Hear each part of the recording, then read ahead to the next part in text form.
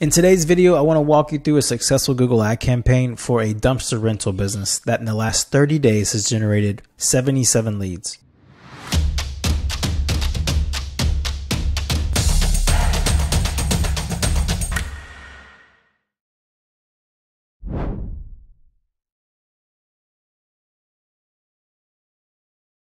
Hey guys, it's Dustin with ClicksGeek here. Before we get started, if you can please click the thumbs up below, I would greatly appreciate that. Also, if you're new to the channel, please subscribe for more great content. Now let's take a look at this campaign. So we're going to be reviewing this from the last 30 days. This campaign has a $75 per day budget. It's at 173 clicks. Has a whopping conversion rate of 44.51% conversion rate.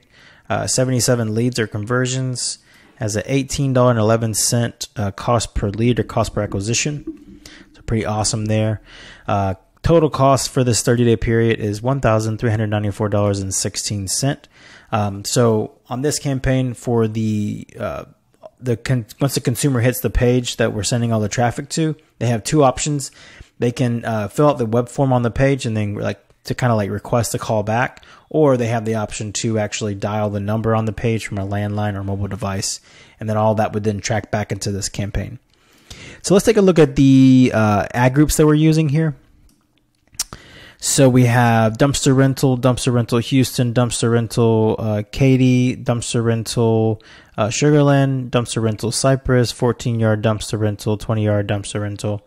And it looks like these top ones here are driving the majority of the conversion, especially this one here. So, and then on this campaign, we have a target CPA of $35 set. So, and we're well under that CPA. So looking pretty solid there, right there. So, and then inside, these are the ad groups here. So inside of each one of these ad groups, we have both the keywords themselves and then the ads categorized.